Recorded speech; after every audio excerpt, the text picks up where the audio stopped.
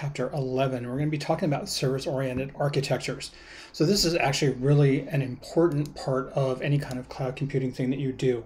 So we're going to define and describe what service-oriented architecture is, compare and contrast the roles of web services and web pages, list some common examples of web services, discuss the benefits of treating a web service as a black box, right? And then discuss the governance challenges in using web services, and then discuss the role of the Web Service Description Language, WSDL, to describe a web service and its methods. So the big thing to remember about this is that we're going to talk about just the big components that comprise the system, the relationships and the information that the components share. Now you can distribute your application throughout the cloud. That is a really beautiful way of dealing in a serverless environment or using containers or any other way you want to approach this, whether that's through Lambda or some other serverless compliant process, so that you can actually turn your entire web app into just one giganto computer program that's running across the internet. And if a component fails, it's not that big a deal. You don't lose the whole application. And that's really what it is. It's an architectural approach. It's also a security, governance, software development, and a lot of other approaches, but primarily it's architectural, where you're building solutions through the integration of services. And those services can be as simple as an API. They can be as simple as a token. They can be as simple as a parser. However you need to do it to make your program do what it needs to do. But the big thing here is that it's really a microservices architecture. You're treating each section of your program as a function, and each one of those functions is operating either within a container or some other kind of environment. Now, you can do things within that SOA to make the programs do a remote procedure calls to services. So you may have payroll that then goes and sends data to ADP or to Paychecks or to FlexPay or to someone else. Then you may have a billing web service where you pay your car payment, so Toyota Motor Credit will come and hit my checking account and take their money. HR web services, I can't upload any new certificates I get, any changes in dependents or something else. That's all done through an API or a web form of some sort, right? Even as simple as doing a W-2 or a W-4, that's all done through a web form now. You don't really have to interact with a PDF that you're used to doing. You don't really have to interact with, trying to fill out all these forms or other stuff, because it can all be done online now. And that's really what you're doing.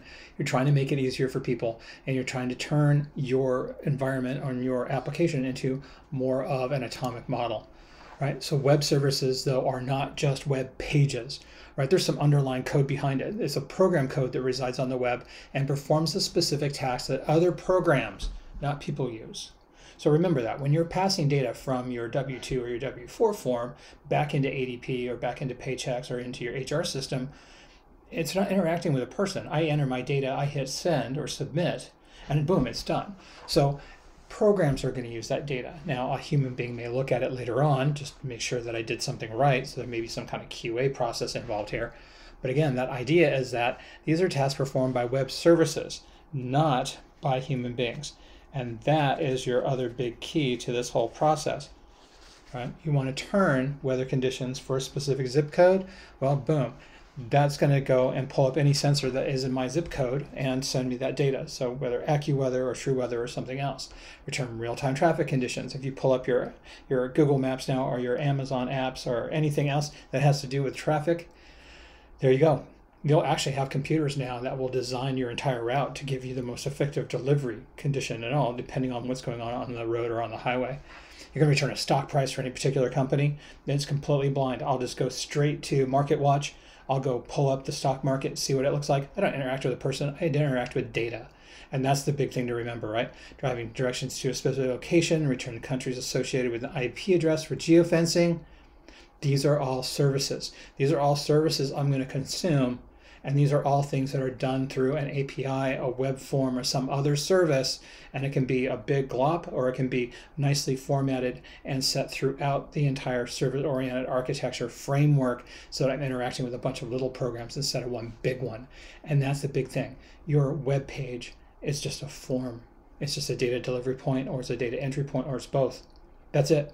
All the other logic resides either in Lambda or some other independent container or something else that you don't have to worry about. So what we're going to do then is we're going to pass that message as queue or notification or something else to that web service. So I type in my zip code because I want my weather. Well, that is what gets passed off to the program. The program goes, oh, well, it's 9840. Okay, that will work.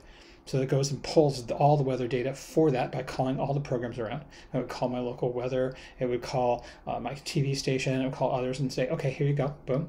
Here's all your weather. And then drop it into a web page for me.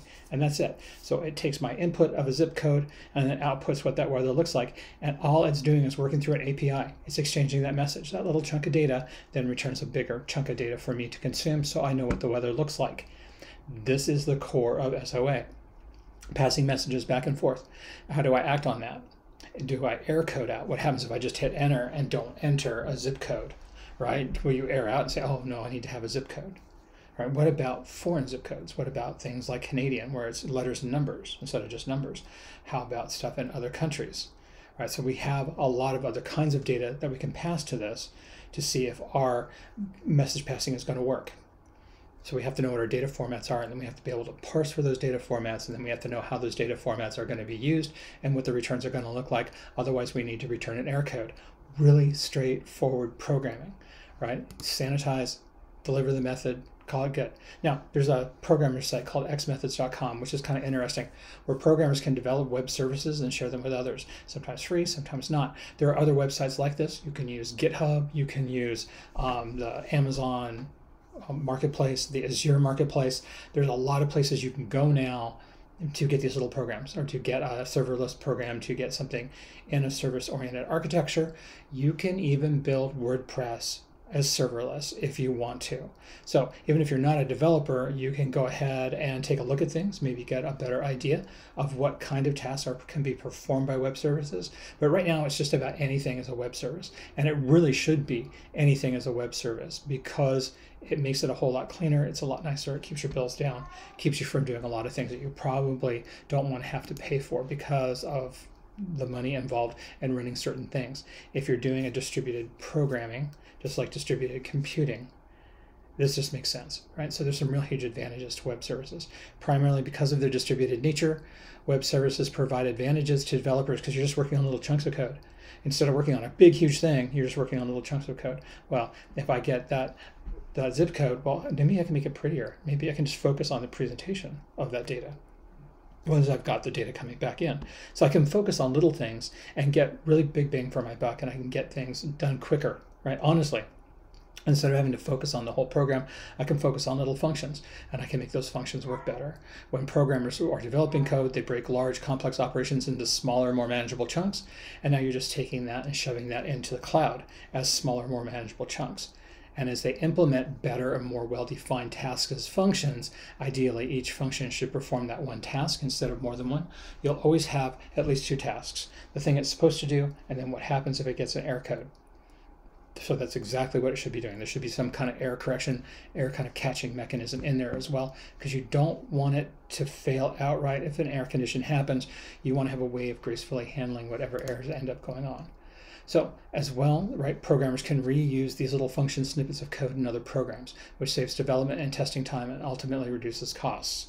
So that's another big part of this, is making sure that if you get a good, beautiful function that you want to use, that can be used anywhere. If you're going to be parsing data from a zip code or from a TV screen or from something else, right, I'm going to enter some data somewhere, well, you can use that in other programs. Doesn't mean you can't turn around and use it someplace else, and that's another big one. Once you've got it going, once you have a beautiful function, you're good to go. And again, that follows under not to reinvent the wheel, right? Which is another programmer's written code or performs the task your programs need, you should reuse that code. There are some caveats to that. If you are writing proprietary code, you really shouldn't use public open source code. You can use it as inspiration, but you shouldn't directly use it straight up to solve your problem. So there's some other things you do need to be aware of, especially how code works, why it works the way it works, and what the copyright limitations are around it. Some of it are just by credit, or some of them are by payment. So really understand your Creative Commons, really understand the difference between private and public code, understand the code reuse rules around what not just is on the website, but how your company looks at code reuse, especially from outside sources. Web services are ideal, though, for code reuse. Once you've got an elegant solution, you should be able to use it everywhere that it makes sense to use it. And that's the big one right there. Once you've got it, you can go around and use it. Now, the disadvantage, if the network dies, right? A web service will be a lot slower if the program is called to a function that resides on the same computer or on the network if the network dies. So you do have a problem if the network dies or if something happens, or if you have too many containers on one computer system. So again, you're going to have to learn, you're going to architect and manage a lot of this stuff to make sure that it's robust, scalable, fails over, and all the other things. So you can scale your web server, right? Much like you need to, especially if you're going to do a service-oriented architecture, you have got to be able to scale. And that is purely an architectural decision, right? And that you're using a load balancing model, and that load balancing model is not only going to happen at the front door where the internet comes in, but you should be using that on anything else that needs to scale, and that includes your SOA architecture. So your container system, your web services, if you're running those on ECS or any other component, they all have to be able to scale. They all have to have triggers, which means more inter-process communications. Your message queuing, your orchestration between services and APIs and your web presentation becomes a really big architectural and developmental concern. It can be a lot of fun to solve the problem though, right? So you're going to hear something called loosely coupled and tightly coupled. So in this one, we're just going to cover what the word coupled means, right? It describes the degree of dependence between a calling program and the web service. So if I am dropping out and saying I need my weather, then it's going to be tightly coupled. The weather has to go to my zip code, or it has to go to some form of a zip code that the system will understand, otherwise it won't work, right? If it's loosely coupled, I can give it part of an item and it will be able to figure out what I'm wanting to do, or will give me a sheath of probabilities, things that I will probably use. So ideally, to use the web service, the program only needs to know the location of the web service, its URL, the names of the functions and method, and what kind of data I want. In this way, programs and web services can be loosely coupled as long as it knows where it is, what it's doing, what it's supposed to do, and what are the parameters. Because of the program's loosely coupled relationship to a web service, it's possible for a developer to update that web service with a newer version for programs that use that service without any issues in the updates, unless of course the update is bad and the coder did really bad work on it. So that's another thing to know about, is that when you get into this level of continuous integration and continuous development, CI/CD, especially in a service-oriented architecture, you really do want to test things before they go live. But it's really possible for the developer just to throw their stuff out on there and as a new version into whatever it is that you're running it on, whether that's in a container or in a Lambda service or in a EC2 instance or however, and basically break things. So you really do need to have some kind of QA process there.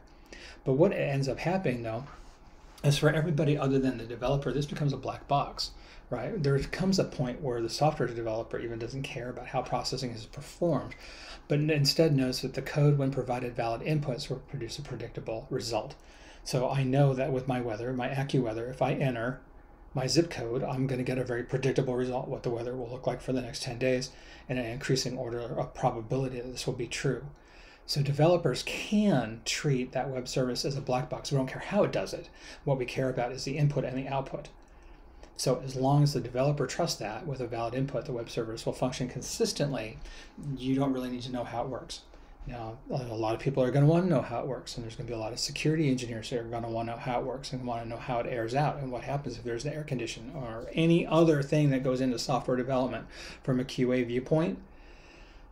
But from a user viewpoint, it could very well just be a black box. They're not going to care. They just want their weather if they give you a zip code, because this is what the thing is supposed to do. So black box is kind of a thing, probably more geared towards users, maybe towards developers if they're in a hurry. But there's going to be people that really do need to understand how the code works, especially from QA, security, and then your lead developers are going to need to know too. So there's some web service and interoperability things to know about. Is that the biggest advantage to web services is their interoperability, right? In other words, they can be called from programs using any kind of programming language. It can be something from a desktop, C, Go, Ruby, C#, C++, meaning the same web service can be called by anything, PHP, Java, C, just you name it, it can be called by it. And if you're doing it right, you can actually do this as a desktop and pull down the data. You've seen the little tiles on your computers that have the weather. Now, that's the same thing as your web service. It's exactly the same thing on the back end. It's exactly AccuWeather. The computer instead is passing that zip code or that geographic location, and that is what's getting called back to you so you can actually see it. So that web service can be desktop, and can be web, can be on your phone as an app, you name it. That AccuWeather web service is everywhere now. Honestly, it's on my phone, it's on my desktop, it's on my tile bar, it's on my sweetie's phone, it's on the web page, and it's probably the same thing in the background. Honestly, it probably is all AccuWeather all the time. So you do have something called a web service description language, a WSDL, which consists of one or more functions, each of which performs that specific task and normally returns a specific result. Right? So behind the scenes, the web service description language uses to describe the web service and its methods. So it's basically an API map. How do I use it? When do I use it? What can I send it? What do I get back out of it? So within the web service, each function has a unique name and receive 0 or more parameter values, such as my zip code. And then programs that use this to determine the available functions, parameter types, and more. So every program has got something like this, right? What are the expected input, expected output, unique names, unique processes, what it can take, what it can't take in terms of data inputs and outputs. You'll see this in any program that has really good documentation. So that WSDL is really kind of important if you want to document your web service so that other people can use it, or even other programmers in your organization can use it. The documentation becomes a really important part of the whole process here. So before a developer can use a web service with an application, though, however, the company's IT staff should ensure the web service implementation and deployment satisfies their policies and procedures, right? So again, you're going to walk into QA, you're going to walk into test, you're going to walk into your security cycle, you're going to walk into your governance cycle. There'll be someone that signs off on it. Just a given, right? There's always going to be that governance around how do we do things on the network and what that will actually look like. So we do need to make sure that we do have policies and procedures in place to make sure that something doesn't break along the way. So there's some really good considerations for web services, right? The solution must be developed and deployed by a reputable company. You're not going to trust Dan's programming company, and nor should you. Honestly, you don't want to trust Dan's programming company. You're going to trust Microsoft. You'd probably trust AccuWeather. You'd trust Amazon. You'd probably trust IBM. You'd probably trust Raytheon. So again, it's that whole idea that the more reputable the company, the better chance that your app is actually going to do what you need it to do. Your web service is going to do what they need to do. That any solution cannot be dynamically changed without the company's notification or approval unless you want to transform data locally, right? So if you're pulling in data from AccuWeather and you've got some really cool animations or graphics, like little lightning bolts coming out of the cloud, then that's something you don't need to worry about because you can program that locally.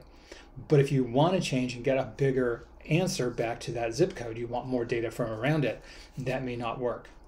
Or you could overlay radar data with AccuWeather data. So again, there's ways of doing this, but if you're going to try to change the backend API or the backend service, you probably want to try to get either notification or approval unless it's public. If it's public, just fork it on GitHub, do what you want to do, and see if people really like it. Right? The solution must provide secure communications to avoid threats. So everything and data in motion has to be encrypted. Everything. The solution must be scalable to meet potential demand. In other words, it must work in a good, stable, scalable environment, whether that's container or operating system, ECS, EC2, whatever, it needs to be done.